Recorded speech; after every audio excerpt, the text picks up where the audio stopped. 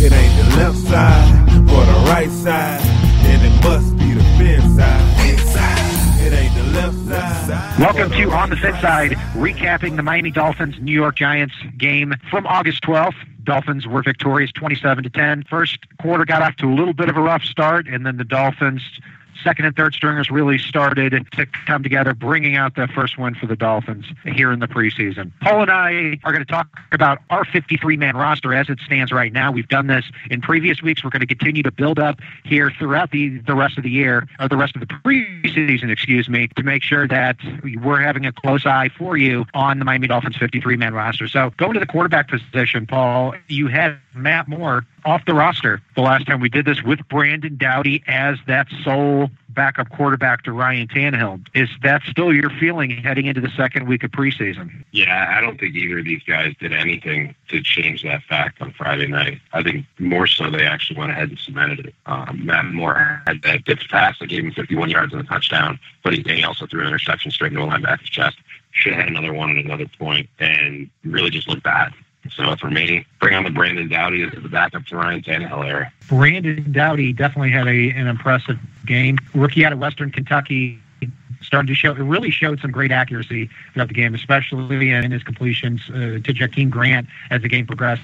I like Doughty as the third string quarterback. I, too, am at my wit's end with Matt Moore, watching him every single freaking last preseason game, but he is guaranteed $1.55 million this year. I do think Matt Moore stays on the team for at least one more year. So Paul has Tannehill and Doughty making the team. I have Tannehill, Matt Moore, and Brandon Doughty. Running back position, Foster did not play in this game, is expected to be back next week. Perhaps we see him a little bit in Dallas. Jay Ajayi got the start, had some mixed results. Kenyon Drake's hurt. And, we have an interesting battle for that fourth running back spot between Isaiah Pead, Daniel Thomas, and Damian Williams. That battle's not really between Daniel Thomas and those guys. I think it really comes down to Damian Williams and Isaiah Pead. And I think Isaiah Pead started to show what made him so special coming out of college. I know he's had those issues in the past, kind of washed out with the Rams, but he looked very good. I like that spin move he pulled, ripped off a 22-yarder. He showed a little shiftiness, showed a little bit of power and a little bit of drive. And I still think Damian Williams, if Kenyon Drake can get healthy before the season starts, he doesn't add anything special at that point because they overlap so much in terms of what they do. Yeah, Isaiah Pead had a great game here, and I'll tell you what, and Lisa Johnson was talking about this too when we were tweeting back and forth to each other. Lisa Johnson's from NFL Female, and one thing that she made a great observation on with Pead, and I saw it in here, was his ability to press the hole and to step into plan. And I saw great patience and great awareness from Isaiah Pead here at the running back position. If this is a sign for things to come, I'm going to have to really think about adding him as my fourth running back on the roster. Damian Williams, had a so-so game, and moving forward, unless he really shows that ability to play fullback in a pinch, which he's gotten some looks at from Adam Gase, or, continue to be that special teams player. But, it's really going to be interesting to see if the Dolphins keep a fourth running back, and if that's going to be Pead, Daniel Thomas, or Damian Williams. I don't see Daniel Thomas being included in that race. Did have 10 carries for 40 yards this past preseason game, but really against four stringers. So, Paul, taking a look at that running back spot, I believe last week you had Isaiah Pead being that fourth running back. Do you still see him being that guy?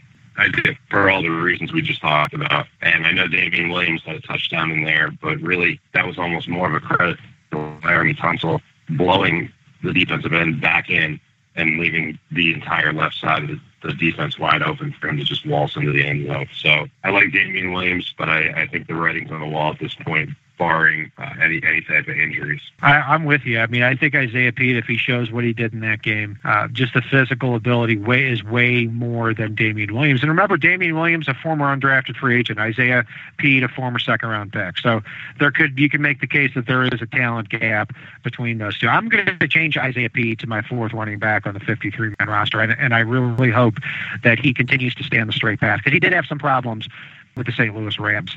The wide receiver position, we obviously have Landry, Devontae Parker, Kenny Stills, Leonte Carew, and Jakeem Grant making the team as those top five receivers. Grant only solidified this spot with a great preseason game, 4 catches for 68 yards against the Giants, as well as a series of not only long kick returns, but making something of nothing, albeit it was off the hands of A.J. Cruz and went right into the breadbasket of Matt Hazel for a 51-yard touchdown. Are you still staying with Matt Hazel, making this team as the sixth guy? I am. I like that heads-up play. I've been a fan of Matt Hazel.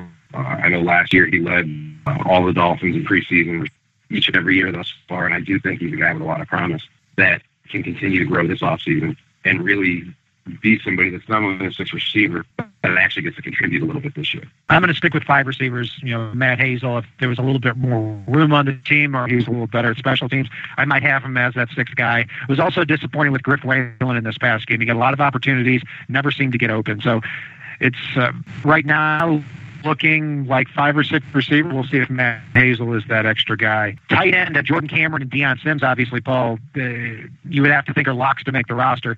Thomas Duarte had a long touchdown reception in this game. Is he sticking as your third tight end, and would you include anybody else in that tight end race? Unfortunately, I wouldn't include anyone else. I'm very underwhelmed with what I've seen of the tight ends thus far. I know Duarte does have good receiving ability, and I like that. Matter of fact, he's the only one of the tight ends that really showed receiving ability in this game. I believe Sims on 1 catch and a drop, and Jordan Cameron was completely. So I'm very disappointed in the tight ends. I'm a big fan of tight ends. I grew up watching Pearl Edmonds, all those guys that were just special tight ends on this team. I really, really, really need to see something out of this group. Otherwise, I think the Dolphins are going to have to start scouring other teams' cut list or possibly looking to make a trade of some sort. Tight end might be that position where they look on another team's 53-man roster, see who gets cut. Yeah, I'm with you, Paul. I think we've been pretty consistent on the tight end position. I also have to remake it at Cameron, Sims, and Duarte. Dominique Jones caught the first down for the Miami Dolphins in this past game with 7 minutes left in the second quarter, and I always thought he had some physical potential, but what's so depressing about these preseason games too, Dominique Jones then, a couple of drives later, drops one right in his hands. And, when you're the 4th or 5th string tight end and you're really trying to hang on for a roster spot, you can't have those drops. I agree. I think the Dolphins do stick with 3 tight ends. Offensive line, we can all agree on definitely 6. Brandon Albert, Laramie Tunzel, Mike Pouncey, Billy Turner, Juwan James, Jermon Bushrod. After that, things get a little bit hairy between the remaining, you would think 2 to 4 players in terms of or actually I'd say 2 to 3 players for the Dolphins backups, with the participants being Craig Urbick, the center/guard acquired in the offseason from Buffalo as a free agent, Jameel Douglas, Anthony Steen, former undrafted free agent out of Alabama, Sam Young, who we had the pleasure of interviewing on the show a little while back, and not sure if there's anybody there I'm forgetting, but if the Dolphins do keep, let's say, 8 or 9 offensive linemen, Paul, after that first wave of 6, who do you have making the team still? Right now, I've got 8 still on my roster. I do still have Jameel Douglas making it. I know we talked in a previous episode about him and the way he seems to be in the doghouse. I've kind of moved him over to my bubble mate list, which is essentially that player that's on the bubble and just kind of barely scrapes his way in. I do think Miami needs to keep him just because of his ability to play backup center in a pinch, and with Mike Pouncey's injury history. But he may be one of those bottom of the roster guys who gets bumped after other teams make cuts and Miami brings somebody else in. For me, I do still have Dallas Thomas making it. He's got the eye of the coaching staff. He's a good practice player thus far this offseason. It didn't translate on Friday, but he's going to be under that microscope. But I do still have him making it, much to the chagrin of a lot of Dolphin fans. Much to the chagrin of me, that's for sure. And, the odds are that Dallas Thomas is going to make the final 53-man roster. I hope he doesn't. I hope they come to their senses. And he's going to be making $1.7 million as a backup if Laramie Tunzel beats him for that guard spot. I still have Dallas Thomas being off the roster. The backups that I have making it are Jermon Bushrod, who I thought played very well in this past preseason game, is a professional. Craig Urbick looked the part too, and again, the word professional is key in our backups because we're not having to rotate out to a Jason Fox type if we have 2 solid backups at the time of the guard spots. I do have Jameel Douglas making it as the 8th lineman by default, but he better pick it up. Paul, I also had a lot of defensive linemen making the Dolphins 53-man roster. And, nothing that I saw in this past preseason game really changed anything. You go down the list, I thought that they impressed in the limited roles. Jordan Phillips did.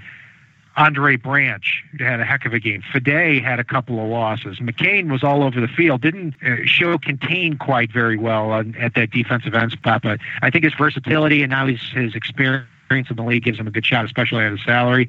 Deion Jordan, we should be seeing here in the upcoming weeks. Defensive tackle Chris Jones really did an effective job, number 52 in the middle.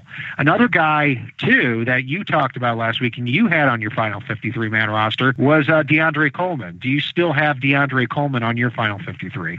Actually, I've replaced Coleman with Chris Jones. But one other change that I had to that, even though DeAndre Coleman did look good in this game, one other change I had was I removed Jason Jones and put Chris McCain in there. I know I had him not making the roster. He's been one of those guys, the darling of fans, because he's so interactive. His name gets out there. He's very good with the media, but that has not translated on the field. But he's starting to show that a little more this season on the field, and that's what matters in terms of making a roster. So I've swapped McCain in for Jason Jones, and I've swapped Chris Jones in for DeAndre Coleman. That's a great point, because this could not have been a good game here for Jason Jones. Jordan Phillips, Branch, Fide, McCain, Jordan, and Chris Jones, and DeAndre Coleman, I thought all played well in reserve. And you know that the benefit of the doubt is very likely going to go to one of those younger players during crunch time. So I still have Jason Jones making the roster, but really hanging on at this point, because I would much prefer the younger Terrence Fide, Andre Branch types to make this roster. So I'm going to stick with 11 defensive linemen down the list: Wake, Sue, Mitchell, Mario Williams, Jason Jones, Phillips, Branch, Fide, Jordan, McCain, and Chris Jones. At the linebacker spot, very interesting, because Kiko Alonso in this game, to me, epitomized what we're probably going to see out of him this year. He looked very good in pass coverage, looked like he was going sideline to sideline. Against Larry Donnell, I saw him cover him very, very well twice. Was active, was quick, but then on Rashad Jennings' 4-yard run, Alonso whiffed on the tackle. Yeah, and we're going to see that on occasion. One of the things we see a lot with a lot of the players that play very fast is not only do they occasionally miss a few extra tackles, but it looks a hell of a lot worse when they do, because they go flying when they miss those tackles. So I expect to see that, but I expect the special plays that we'll see out of Kiko to kind of counteract those negatives. Yeah, you really take the good and the bad with Kiko Alonso and Jelani Jenkins. Looking at them in pass defense, you can make the case that these two form a phenomenal duo in pass defense, because they can cover people all over the field, but you're going to have to sacrifice something against the run when that happens. So, but overall, I thought Kiko looked better than he did worse in that game. Obviously, he's our starting middle linebacker. Misi and Jenkins both make the team at outside linebacker. Neville Hewitt's in. I thought he played a pretty good game, too. And also Zach Vigil, the middle linebacker, assuming that he comes back and he comes back healthy. I still have 5 linebackers making the team, because I think there's in a pinch, Chris McCain and or Deion Jordan can move over to linebacker in that game-to-game situation. Paul, you had James Michael Johnson as your 6th linebacker making the roster last week, and he actually had a pretty good game. Looked the part, looked like he was flying all over the field. Do you still have him staying as your 6th linebacker on this 53? Well, I did have James Michael Johnson, and I agree with you. He did look good in this game. But there was a fan favorite in this game, I think, makes his team over James Michael Johnson, primarily based on the work he did in special teams, if he can keep it up. And that was Mike Hall, which I know a lot of fans are going to be happy if Hall makes the roster.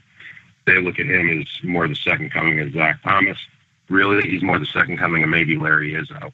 But I'm good with that. Larry Izzo was a pretty damn good special teamer.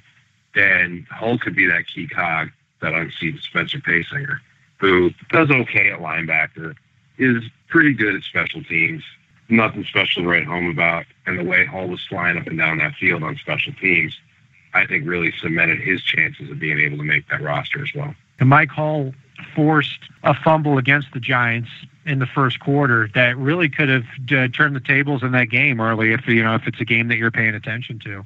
And, it doesn't surprise people. He has a nose for the ball. He overcame a lot of odds, making the Dolphins practice squad and their 53-man roster. that will be one of the more interesting, underrated battles of camp as it goes down. Is if the Dolphins are keeping a 6th linebacker, is it Mike Hall? Is it James Michael Johnson? Is it somebody else? I'm going to stick with 5 linebackers at this time, but it wouldn't surprise me if Hall made it as the 6th guy. Cornerback position, Chris Culliver, Xavier Howard, it's going to depend whether or not they're going to be on the 53-man roster or the PUP list heading into the season. I expect them both to be ready for the beginning of the season. And if that's the case, I still do have the top 6 guys: Maxwell, Culliver, Lippett, McCain, Xavier Howard, and 6th-round pick Jordan Lucas. Paul, does your cornerback depth chart look the same, or do you have somebody different on there? Slightly different. I actually expect that one of the 2 of those guys is probably going to start the season on the PUP list between Culliver and Howard. My guess would be Culliver, in which case you'd see Jordan Lucas on that roster. But I've got them keeping Kemby Chekwa. Again, special teams is where those bottom of the roster guys really make their money. And I think Chekwa can play corner in a pinch, but also go out and make a difference on special teams. So I've got Chekwa in there over Jordan Lucas. But I have Lucas going to the practice squad if and when Culliver or Howard, whoever ends up on PUP, is back healthy. It really will be experience against potential there. Jordan Lucas, a player the Dolphins drafted in the 6th round, thought enough of him to do that. Physically, he looks like he can get the job done, but Chekwa also with the Raiders brings 5 years of at least special teams experience to the table. That'll be an interesting battle too. The safety position, Paul: Rashad Jones, IAQ, Michael Thomas, Walt Aiken, Shamil Gary. We had as our 5 guys. Are we sticking with that too? For me, for right now, I am. Shamil Gary, I hope he gets to show a little bit more of what he showed in limited action last year. Walt Aikens, I had him in the previous episode as one of my guys to keep an eye on that I thought did really well in this past game, and I'm hoping to see him build off of that. Michael Thomas, we'll see. I hope so. He's a good guy. A lot of high expectations for last year, but last year was such a big disappointment. I hope to see him make the roster. We'll see if he does.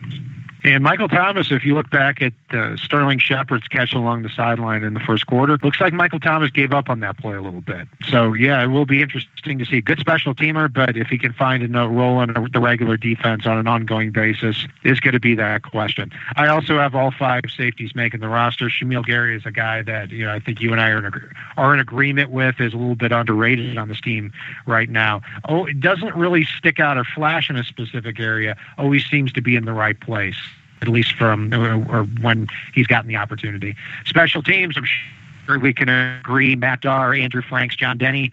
I would imagine you don't see that changing either. Yep. All right, moving along. So, putting a big bow on this Dolphins-Giants game, it was nice to see some of these players moving down the depth chart where, the kind of who's this guy from last year. I thought Walt Aiken, Neville Hewitt, Shamil Gary, a lot of these different players, Paul, 5 or 6 players we can take a look at and say, it looks like that they are more acting like they belong this year. Yeah, and not only the 5 or 6 that look like they belong even more. I'll throw Jordan Phillips onto that pile as well, and Mike Hall, actually, we just talked about.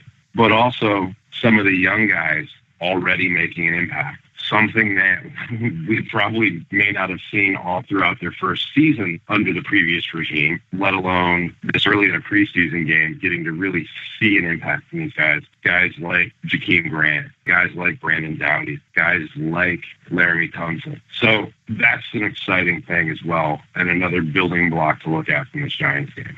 Speaking of preseason games, the Miami Dolphins are going to square off on Friday against the Dallas Cowboys. Big test for the defensive line. And when Vance Joseph was asked if he was going to, quote, release the hounds for this Cowboys game, he said, "Do you mean, am I going to play the defensive lineman?" And the reporter said yes. And he said, yes, they're probably going to play a series or 2. So more than likely, Cameron Wake, Mary Williams, and Dominican Sue, we're going to be able to see them bright and early. Big test for the Dolphins defensive line here against the Cowboys offensive line that might be the best in the league, Paul. Completely agree. Yeah, and looking at this matchup, we got to wet the whistle a little bit last week against the Dallas Cowboys. What we can Paul, looking at the rest of the Dolphins-Cowboys matchups here, we identified a few specific players last week that we were looking to step up. Some did, some didn't. Who are 3 players that you're really looking to step up in this Dallas Cowboys game and make that final 53-man roster? One of the guys I'm looking at here is, I know we've talked a little bit about it, but I'm going to be keeping an even closer eye on Brandon Doughty in this game, because if he can build off of last week's performance into this week's build off again of the preseason, I think that may be the scenario where we finally have a younger successor that can serve as Tannehill's backup, and that maybe we don't feel as uncomfortable, some of us, if Tannehill were to go down and Doughty had to fill his shoes for a series or a game or two. So that's something I'm looking to see step up. I'm looking to see Laremy Tunsil get a little more playing time and really try to seize the reins and take over that left guard position going into that 3rd preseason game. I think that is going to be critical for whether or not he starts the year at left guard. If they don't put him in the left guard for the 3rd preseason game, which I know we're talking about the 2nd here, and they're making him earn it, I don't see a logical way that they can say, you know what, we played Dallas Thomas all preseason, Laremy, here you go. So he needs to build off of that and give the coaches even more of an excuse to say, hey, yep, Dallas does well, but we're putting in Tunsil. The 3rd guy I'm looking to see step up here is Leonte Peru, just because I had so many expectations for him going into that Giants game and really expected him as somebody I had as a lock for my roster. And I think everybody does at this point. He will be making the 53, barring something completely unforeseen. But I'm looking to see him step up this week. 3 good ones: Brandon Doughty, Laremy Tunsil, and Leonte Peru. I'm going to look to see a few players take an additional step up, just like you are, Paul. I'll go in a different direction. Andre Branch. Again, I've heard really good reports coming out of camp. I thought that he could be a potential steal for the Dolphins. Former 2nd-round pick out of Clemson. Signed for 1 year, $2 million on a prove-it contract. Looked big, looked strong. And given that Cameron Wake is not going to be playing 50 or 60 snaps at 35 years old, I'm looking for Branch to step up and really be that guy. The other one is Terrence Fredday. We're starting to look the part every August, but then we get into the regular season, and he doesn't really get that opportunity or showcase that opportunity. Also, the 3rd guy who caught my attention a little bit was Anthony Steen, the center, former undrafted free agent out of Alabama. Started to see the field, started to look the part a little bit, and he could be in a battle with Jameel Douglas for that 3rd offensive lineman spot. Paul, I know that as we've been talking about this, you've been thinking about another player too.